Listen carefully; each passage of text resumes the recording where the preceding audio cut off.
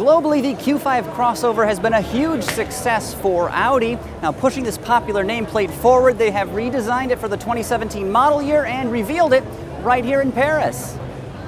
As before, it combines the sportiness of a sedan with a roomy, versatile interior. Maximum cargo space measures 21.5 cubic feet, nearly half a cube more than the previous model.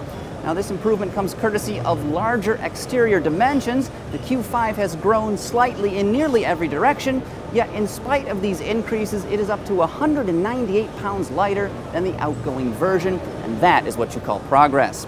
Helping deliver such an impressive weight loss is a mixed material body that's made from both steel and aluminum.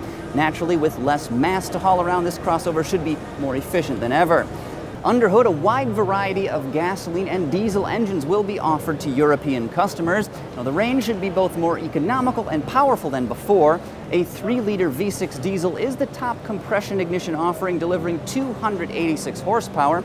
The peak gasoline unit has a capacity of 2 liters and provides 252 ponies. As for transmissions, customers on this side of the Atlantic can get a 6-speed manual, a 7-ratio S-tronic self-shifter, or even an 8-speed Tiptronic automatic.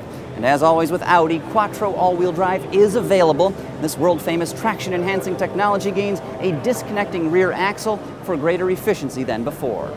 The 2017 Audi Q5 is set to go on sale in Europe early next year, and curiously, this vehicle will be built in a brand new manufacturing plant down in Mexico, of all places. As for pricing, it should start at about 45,100 euro, which works out to roughly 51,000 US dollars.